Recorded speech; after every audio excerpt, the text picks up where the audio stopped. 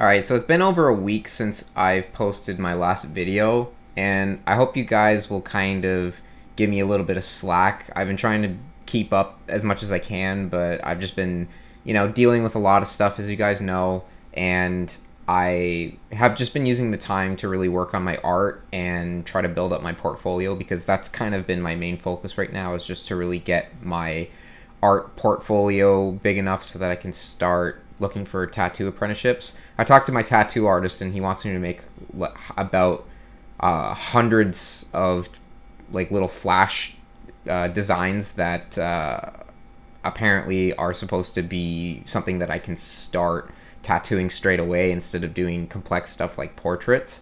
So I've just been trying to get something really, basic down, and hopefully it'll be adequate. He told me that I should only bring in the last few ones that I make out of the hundreds, because those are going to be the best ones, but I think some of the designs that I'm making already are pretty good. But I also have to make sure that I put them all on a big sheet of paper instead of having small papers that end up getting cut off, and then I can have multiple flash designs on that paper.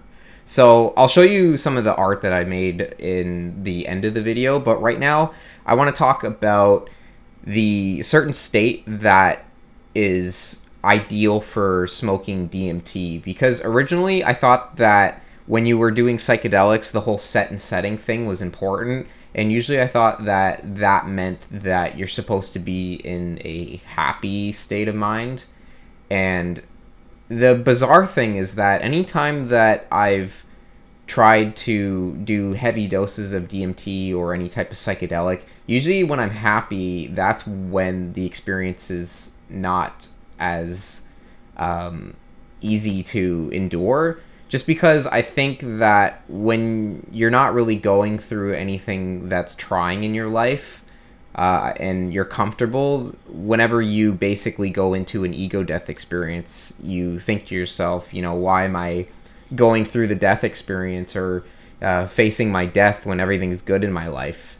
And I think that's been an interesting dynamic, and I think it goes against the common recommendation that you're supposed to be in a happy state of mind when you trip. Because for me, since you guys know, I've been dealing with a lot of depression, and truthfully it's been getting even worse. It's hard for me to get out of bed. I have to basically force myself, and I have bad nightmares and a lot of despair when I wake up. In this state, I've noticed throughout my life that when I've been feeling like this, it's actually a lot more. It's a lot easier for me to actually have the DMT experience and actually face it, because I feel like there is actually something that I need to overcome, and I don't fear it as much, because I don't really care that I'm dying, because maybe it's a type of suicidal act that I'm going through, and when you're in that sort of frame of mind, I think that it's easier to face those things, because it's actually what you're kind of looking for at the moment.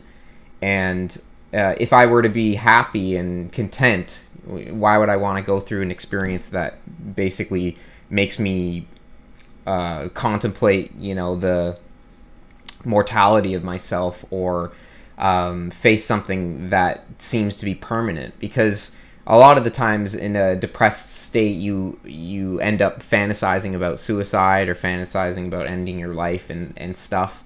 And DMT seems to work as a or at least I've used it often as a tool to sort of go through those suicidal motions without actually having to do it for real. And I think that gives me a bit of an edge on basically my healing process, because I don't have to, I can go through the acts and experience something very profound without having to actually do something permanent to myself. And in the experience, it might seem permanent for me, but I'm less fearful of that permanence, because it's something that I feel I need to go through. And as you guys know, I don't really think that this experience in the end actually fixes anything. For me, it doesn't. I'm still even more in a lot of turmoil than I was even, you know, the last few days. It seems to be getting worse. I don't know why, but for me, it's just an act that I feel that I need to go through, and it's just something that I feel that it seems to put at least something into perspective, and it makes me think about it more. And I don't know, I think I like the fact that I can think about this stuff more when I have those experiences, and I can really really get to the bottom of what I think is important about living. And right now, whenever I'm in these states, I kind of feel a lack of purpose a little bit, and a lack of meaning, because the meaning that I had before, and the things that were driving me to basically get better are now gone, and I don't really see any point. There's a level of nihilism that I have now, that it's just, I don't really care that if anything's going well or going not as well. It doesn't really matter to me, because it doesn't really give me what I want, and what I've been trying to basically, I was trying to make someone see more value in me, and that's kind of my motivation to achieve, is I want to be accepted, and I want to be appreciated, and specifically for the people that I most care about. And when that's gone, there's no real reason for me to keep pushing forward, but I do it anyways, because I know that my life is going to be a lot worse if I don't do that, and I won't be able to compete with people, and I'll end up just being, you know, even in a lower level than I feel at the moment. So I have to just force myself as much as I can to get out of bed, and just keep working towards whatever goals I feel that I have. You know, I really just want, what I want in my life is, I want to have someone that can be proud of me. I want to make someone proud, and I want someone to appreciate, you know, my hard work and the effort I put in, because a lot of the time that is motivated by specific people that I have in my life that I want to make happy. You know, I'm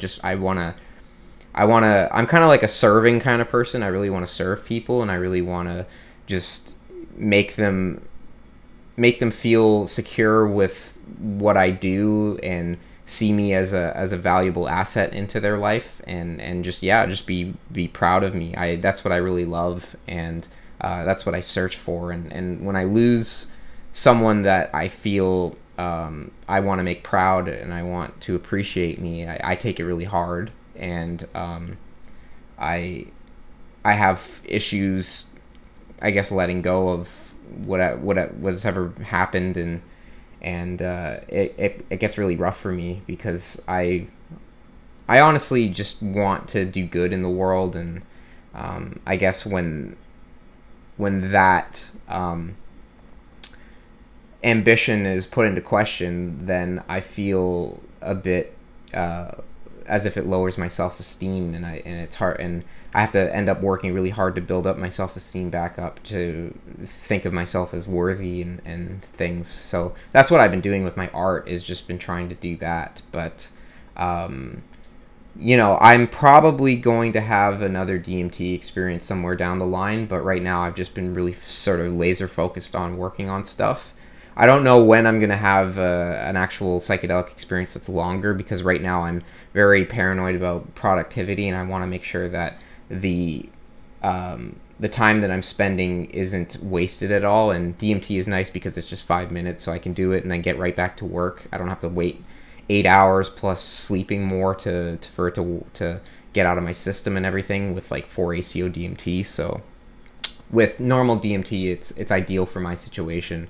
I would love to eventually start smoking DMT, or eventually start doing 4-ACO DMT and longer things, but I think right now I'm just not in that state, and I hope I will be at one point. I mean, I'm hoping this doesn't last forever for me, because I'm sure you guys, you know, are getting tired of hearing me whine about my situation. But, you know, I just wanted to let you guys know that I've still been dealing with a lot of mental health problems, specifically just clinical depression, and that's probably what's been making me not post as much on my YouTube channel, is just because it's really hard for me to sit in front of the camera and do this.